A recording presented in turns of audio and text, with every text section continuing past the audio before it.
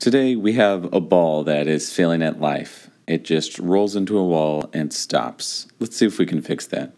The first thing we want to do is open up the context wizard. We then are going to create a context, and we're going to name the context player context. This context will have two properties. The first one will be the jump height, how high the ball will jump. The next property is going to be a reference to the ball's rigid body, and that's what's causing the ball to spin forward. So we need to access that. So I'm going to create the context. Okay, the next thing we need to do is create an action.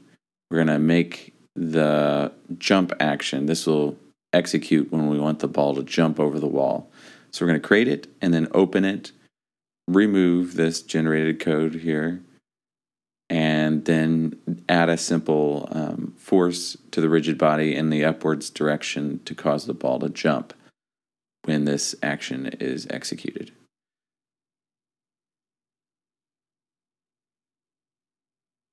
Next, we're going to create a condition. This is going to find out when the ball is in front of one of those wall segments. So we're going to open that up. We want this to return true if it's in front of a wall segment. So what we're going to do is we're going to use a ray cast. We're going to cast it in front of the ball, and if the ray cast hits something, it's going to return true that it is blocked. So we need to grab the direction that we want the ray cast to be shot in, and then we're going to just return the Boolean that the ray cast returns. We're just going to have it look in front of the ball by like maybe 2 or just 1. We'll just do 1. Next, we're going to open up the editor and just quickly design this simple behavior to cause the ball to jump when it's in front of a wall. We're going to name it movement and add 2 states to it. We're going to have an idle state and jump state. And then we're going to create a transition to the jump state. So that way, every time the ball is blocked, it's going to go to the jump state. If it's not, it's going to go to the idle state and do nothing. Add the jump action and save the behavior, and we're pretty much good to go. All that's left is to click on the ball and add the state machine to it. Of course, we need to add the behavior we just made to the state machine so it knows what to execute. And last but not least, make sure that connection to the rigid body is fulfilled. So do that, and now let's test it out. Oh, first we got to set the jump height, that's right. Set the jump height to 50, and close the context, and here we go, let's try it out.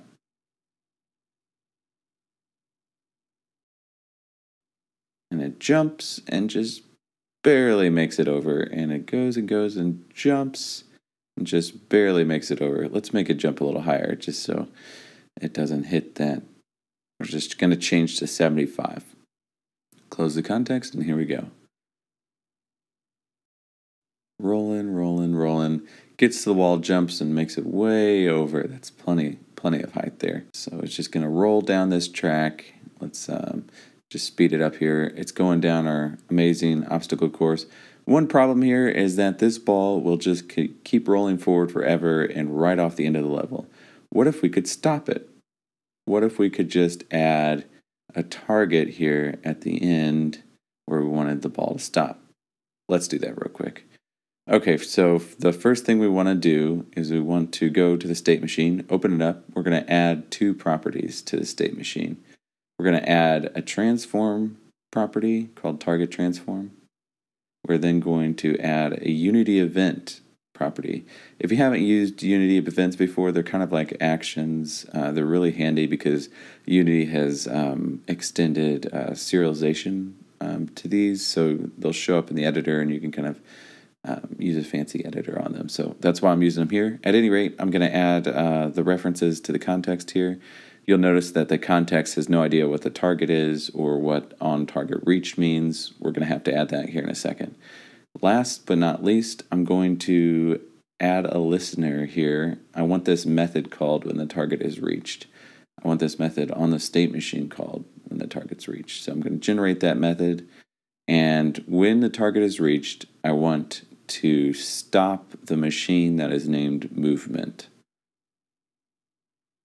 Perfect. Now I'm going to go to the context and real quickly add those two properties that we added there as well. So I'm going to add the transform, the target, and then I'm going to add the Unity event. It doesn't know what it is because don't have that namespace yet, but we're going to name the event on target reach just like we did on the state machine. Perfect. All right, now I need to add the usings, and there we go. Usings, perfect. All right, so we're going to add another action. We want this to be the stop action. I want this action to execute to stop all movement. So we'll open that action, and we're going to then stop the rigid body's velocity as well as its angular velocity. So we're going to stop it moving forward as well as spinning. And then I'm going to transport it to the target position just to make it a nice clean movement there, just in case it's a little bit away. And lastly, I want to trigger that event. So I'm going to invoke it. That way everyone knows that the target's been reached. Perfect. Next, I'm going to create a condition. And I'm going to name this condition has reached target. So this will return true when we are at the target. I'm going to add this code right in the editor because it's pretty simple. Basically, it's going to return true if the rigid body position is less than 0.51 units away from the target position. The 0.51 number comes from the difference between the target size and the ball size. So add the reference to the target here, and then of course I want the forward mover. I want this just to shut off when we reach the target. That way it's going to stop moving forward.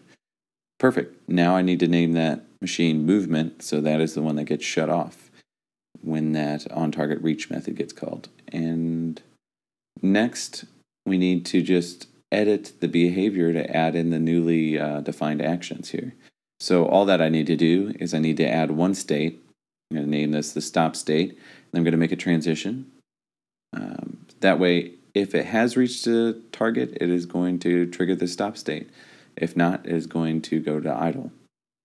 I'm then going to adjust the priorities of these transitions to achieve the desired effect. I'm going to update this. Behavior updated. Perfect. Let's test it out. All right, here we go. It's rolling, jumps just like I did before. Perfect. It's clearing just like we wanted it to. Let's speed it up. Going down our daunting gauntlet here as it gets to the end. Here we go. Moment of truth. So it arrives at the target and stops. Perfect.